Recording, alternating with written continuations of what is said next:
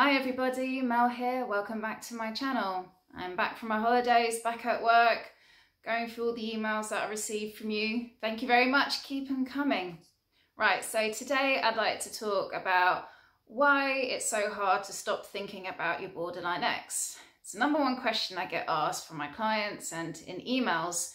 Why can't I stop thinking about my BPD ex? I can't stop thinking about them. Why do I want to get back with them, even though I went through hell in the relationship? I want to give you my perspective, give you some insight. Bear in mind that these are just my thoughts.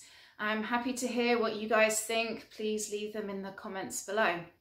Well, let's start with addressing that there is no relationship quite like dating someone with a personality disorder. All four of the cluster B personality disorders, there's no relationship quite like it, okay? For better or for worse, it's so different to your typical neurotic relationship. So I'm going to focus here on BPD relationships. I'm well aware that no two people with BPD are the same. I'm also well aware that it lies in the spectrum. Some people can just have traits. Some people can have full-blown BPD. What I'm sharing with you is insights that I've gained from my experience, from my training, and from the experiences of all my other clients as well. So maybe, just maybe, this resonates with you. There is no relationship quite like dating someone with BPD. It's very intense. It's a whirlwind romance that starts off quite intensely and can finish quite suddenly. And the partner who is left is wondering, what happened? What happened? And there is something about being addicted to your BPD ex that plays into you not being able to stop thinking about them. You have to treat this like an addiction. When you are always thinking about someone, then it's hard to just suddenly stop thinking about them when the relationship ends. Now, bear in mind that people with personality disorders do want people to become addicted to them. MPD with BPD, for example, they want someone to be there, someone who can fulfill their needs, someone who can be a resource to them, whether it's sympathy, whether it's, money, whether it's attention. They want someone to always be there for them. So they want you to become addicted to them, whether they're doing it consciously or not. So you, as the partner of dating someone with BPD, it's very easy to become addicted to this partner, and often they are beautiful people, and you can see their pain in their eyes. You can resonate with their wounded inner child. In fact, perhaps your inner child resonates with their inner child. And it's easy to form this enmeshed relationship in which there are no boundaries. So if you come from a childhood in which your family didn't recognize you, if your family never praised you, never gave you a pat on the back, never said, good job, buddy, and then suddenly this beautiful person comes along and is telling you all the things that deep down you've been longing to hear all your life, and you feel seen, you feel wanted, you feel needed, it is so easy to become addicted and hooked onto this person because they are fulfilling a need for you that perhaps consciously you're not thinking of. You're just thinking that this person's the best person ever. I want to spend the rest of my life with this person. This person's my soulmate. But perhaps it's quite simply that they're giving you what you so sorely want. The problem with this is that it doesn't last for long. And it doesn't last for long in any relationships. As I've said in many videos, in any relationship, regardless of whether they've got a personality disorder or not, it always starts off in a honeymoon phase where we have rose-tinted glasses on, we are praising each other, we both put each other on a pedestal, and then after a period of time, we start to see them for who they are, flaws and all, and the relationship comes to a more stable ground where we can appreciate them as a human. Problem is that with BPD, it often starts with you being idealized and then you being devalued. And after a while, the relationship normally finishes. So when your partner's left and you're stuck feeling all this pain, all this shock, this confusion, why has my partner just seemingly moved on so quickly? And here I am, I'm still attached. The bond is still there for me. It's so painful when someone who you shared so much with, you've opened up your life to, you've changed your life for this person. You thought this person was your soulmate maybe, and they've seemingly moved on so quickly and you're just alone. You've been rejected, you've been abandoned. If this is a theme for you in the past, if this happened to you in your family, if this has happened to you with friends, if this has happened to you in previous relationship, then the pain of this is going to be so intense. So it's natural for your mind to want to long for the good times, to reminisce about the good sides of your BPDX, to latch on to the memories, the earlier days where you were happy. It's normal because your brain, you want comfort. You're seeking comfort to soothe the suffering. And bear in mind that with personality disorders, they want you to become addicted to them. They want you to always be there. They want you to always be thinking about them because they need people to be around. They need people to be a resource, whether it's of sympathy, of attention, for you to just be there. Money perhaps, sex, whatever it is, they want you to become addicted, and you have become addicted to them. It's hard to just suddenly stop that. Of course, you're going to be thinking about them constantly, and the cognitive dissonance that's going on with the pain of like, how can someone who loves me just break up with me like this? It means that you will be thinking of the good times. Wishful thinking kicks in. The wishful thinking that, yeah, they will get back in contact with me and we can make it work again, and it will go back to how it used to be, and it will be good. Maybe if I just change, maybe if I do this, maybe if I keep getting in contact with him or her, maybe if I write this letter, maybe if I do this or that, then they realize that they've made a mistake and they'll come back to me. Wishful thinking is something that prolongs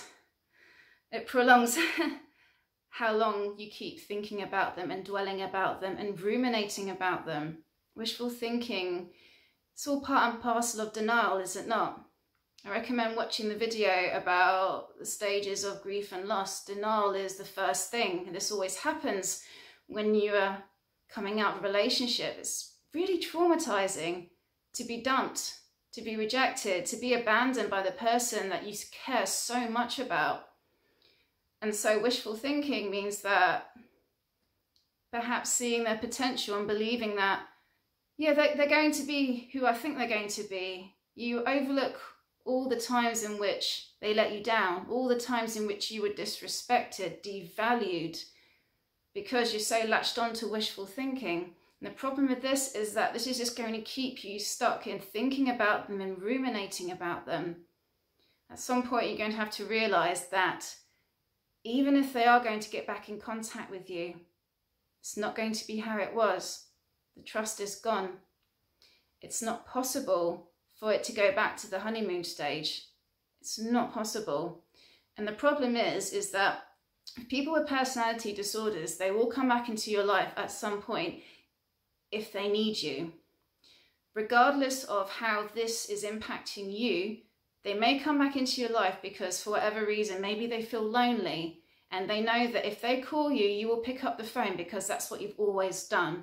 They know that if they perhaps send you some sexy photos, send you things in messages, emails to get your attention, to play on your heartstrings, because it's worked so many times before. Regardless of how bad this is for you, the fact that this is leading you on, they may not necessarily want to get into a relationship, and even if they do in the moment, this doesn't guarantee that they will stick to what they've decided. People with BPD are quite well known for changing their minds. Ambivalence is at the core of BPD. Ambivalence meaning wanting conflicting things at the same time, to be with you, to not be with you, forever changing their minds. I'm saying this for you as someone who has perhaps been dumped by someone with BPD. I'm saying this to wake you up from your denial, to wake you up from wishful thinking, to let go of wishing for them to get back in contact with you, because if they do, doesn't necessarily mean that you're going to feel better. In fact, I've heard from many others that if and when they do get in contact with you, each time they let you down again, each time you feel betrayed, it just hurts even more and even more. As I was saying earlier in the video, that if you haven't really had a love in which you were truly seen, if you weren't seen in your family, if you weren't validated, if you weren't even appreciated in your family, you were just ignored, you know, then it's normal to be longing for the love that you've always wanted. And your memories will go back to the last person who gave this to you. So this may be your borderline ex. So it's understandable why you'd be longing for them, why you'd be wanting to get back with them. But you have to think between the lines. What's the deeper reason of what's going on? Do I actually want to be back with this person? Or do I actually want to experience an unconditional love? Do I really deep down want to be in a relationship where I feel truly seen?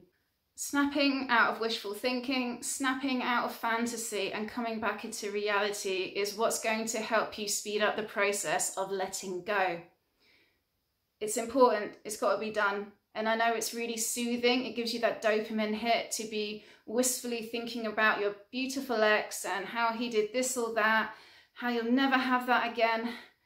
And to be fair, it is actually kind of hard going back into a normal relationship afterwards, because it can be quite thrilling.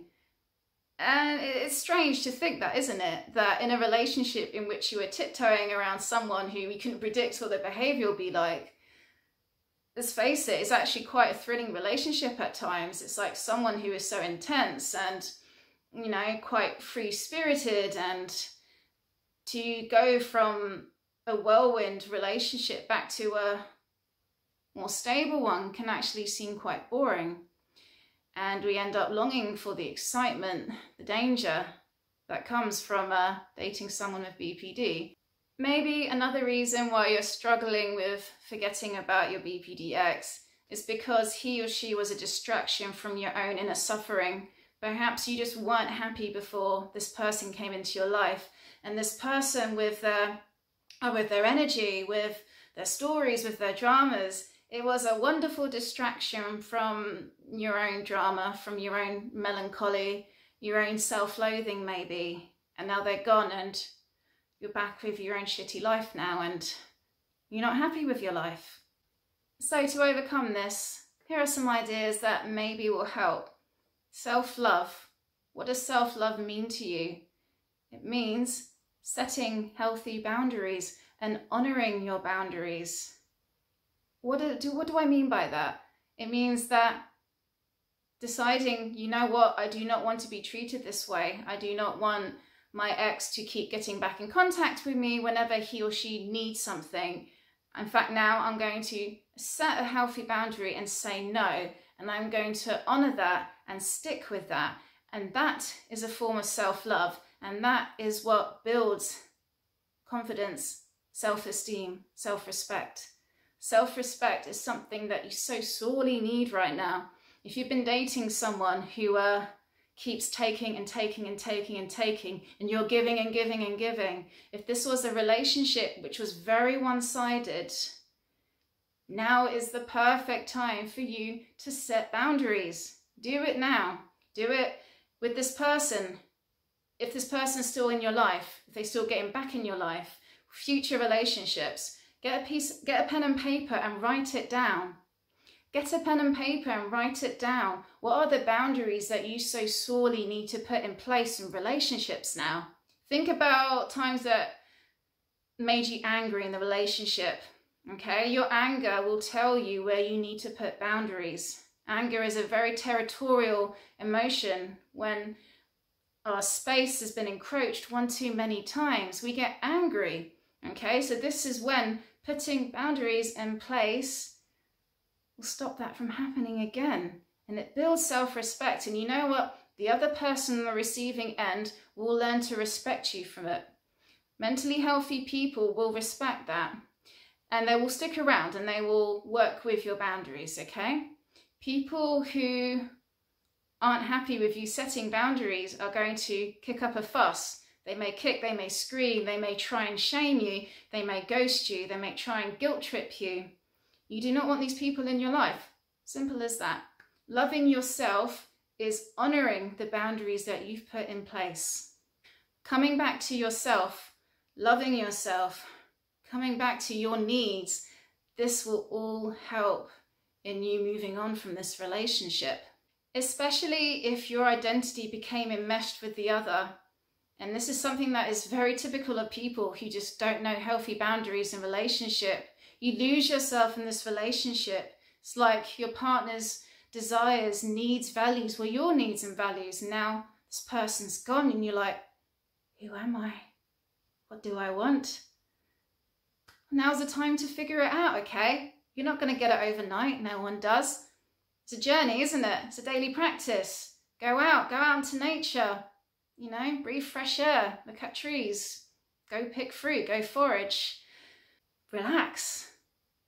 Take time to tend to hobbies of yours that maybe you put to one side because you lost yourself in this relationship. Write, read, watch inspiring documentaries or films. Do what it takes to come back to yourself. Focus on your needs and trying to figure out what your needs are, what your values are, what's important to you.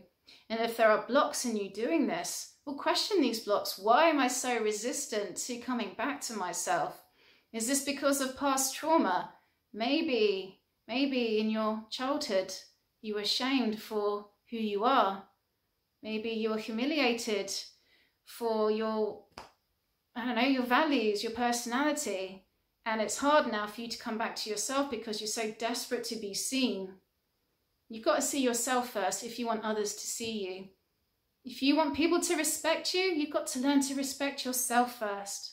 If you want to be loved, unconditionally loved in a healthy way, then you're going to have to love yourself unconditionally, and learn to work on yourself.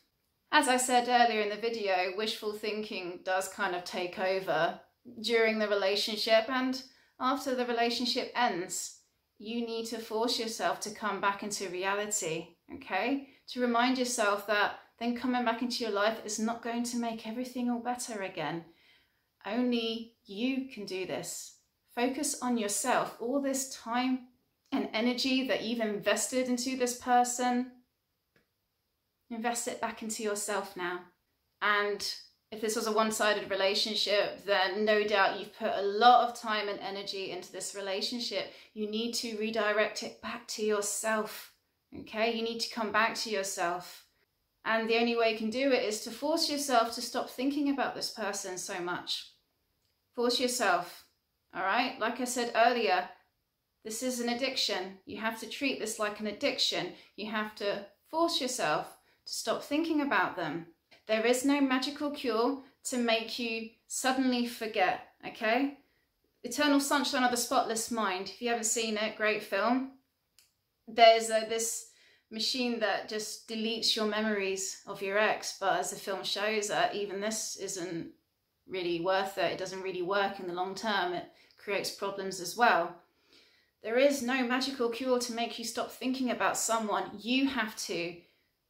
You at your core, you at your innermost core are a place of consciousness and will. Will is the energy for you for action, for creating, to do something. You have to force yourself with your own inner will to stop thinking about them. Do what it takes. When the thought comes up, just have a thought, change the thought to, I wish you well, and then just drop it. Force yourself to drop it. Distract yourself. Download a game onto your phone. And this is great when I gave up smoking. When I got an urge, I would play this card game on my phone. It's one of those games where you have to overturn 2 cards and try and get a matching pair. And cravings tend to go after 10-15 minutes. Apply this to yourself. Do something that will distract you, okay? These are the healthy kind of distractions to force yourself to stop thinking about this person. When we are always thinking about someone, which happens when you date someone with BPD, your mind forms a very grooved circuit, of which on impulse you start thinking about them, and now you need to create a new circuit. You need to move the energy away from this old circuit, and you have to force yourself to stop thinking about them. But you need to do this when the thoughts start picking up, right at the beginning, because if you start ruminating, then energy follows thought and it's harder to stop. So force yourself, distract yourself to stop thinking about them. Only you can do this. Read a book, go outside, play a card game, watch TV, watch something funny, call your friends, go for a walk outside, have a shower. There are so many things that you can do. When you say I can't stop thinking about them, yes, you can stop thinking about them. You just don't want to. And I know it's hard at the beginning. I know it's hard because on impulse you want to think about them. But only you can stop this. You have to choose to, you have to feel the desire to. And so, what can motivate you to stop thinking about them? So think about yourself. Think about what you want in life now. Think about improving yourself. Who am I? Who am I after this relationship? Well, who do you want to be? All right? Let this take up your time and energy. Get back into work. Focus on hobbies. Do what it takes. And it will get easier over time. Right, I'll leave it there. Like I said earlier, leave me your thoughts below. And if you can resonate, if you're struggling with a breakup and you want some one-to-one counselling, get in contact with me. Maybe I can help. My email address is in the description box below. And I look forward to hearing from you all. All right, until next time, bye-bye for now.